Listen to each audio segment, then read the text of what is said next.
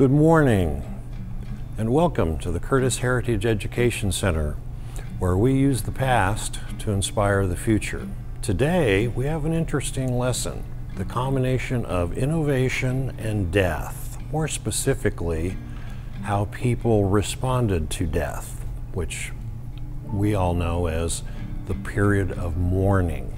The mourning period has a number of different aspects. One of them is the vehicle that was used to carry the coffin, which today we all know as a hearse. The name hearse started with the very first vehicles that were designed to be a little more than a buckboard to carry the casket. They had a oval window, curved rear entry. Well, the vehicle we're going to talk about today was a revolutionary, innovative development in the history of funeral wagons or hearses. James Cunningham, who was one of the most innovative wagon builders of his day, designed a new kind of vehicle that was squared off corners, upright pillars, and very intricate hand carving. The reaction to it was so strong that they determined that it needed a different name, so they became known as funeral cars. In fact, the first one that he did was so over-the-top carved, he was casting about for a place to show it for the first time, and he decided a big exhibition in New Orleans was the perfect spot. And while all of the funeral directors and morticians in New Orleans thought it was fabulous, it was even too over the top for them. So he had to transport it home. On the way home to Rochester, New York, he managed to sell it to a funeral director in Nashville. That changed the whole course of funeral cars. Everybody followed his lead. This particular vehicle dates from 1887, and it was one of the cleanest, simplest funeral cars that Cunningham designed. His later designs were much more elaborate. The carving on them would take 4 to 6 months to do. They were obviously very expensive, but they were in high demand. And his ability to keep innovating what he was making went well beyond vehicles, so that ultimately in the 1960s, the company was supplying electric switches to NASA for the space program. In addition to James Cunningham creating an entire new style of funeral car rather than a hearse, the clothing and behavior also changed. In the 1800s, the funeral dress was the traditional black, as it is today, but there were various mourning periods. How long should you mourn? And that depended on who it was you were mourning. If it was your husband, it could be as long as 2 years. Child could be a year, could be 6 months.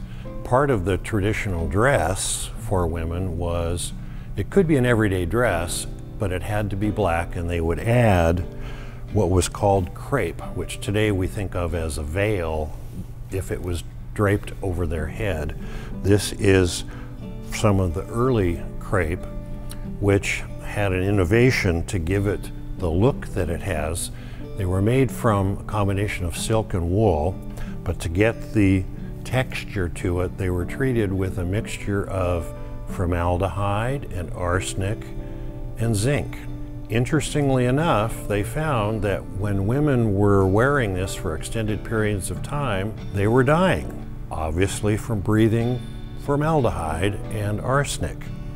So the solution was, don't change the product, wear it for shorter periods of time, because they still want to sell crepe.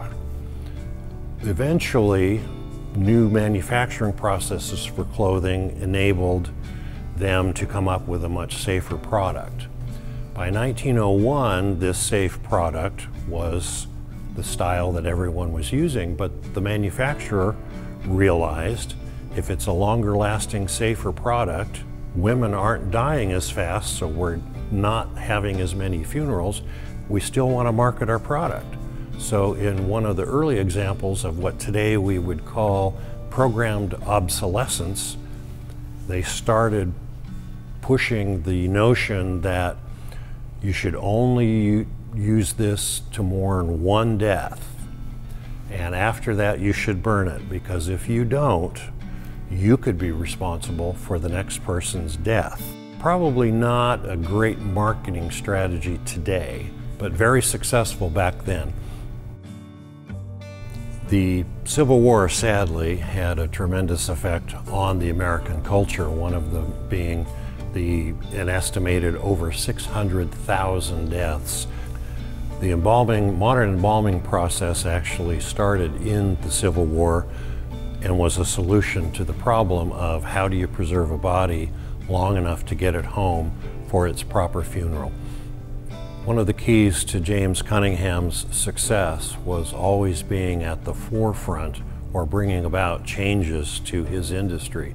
And his funeral car, inspired by the number of funerals that resulted from the Civil War, was no exception. He created an entire new direction for the industry, providing a well-decorated, elegant vehicle that had previously been a pretty utilitarian design.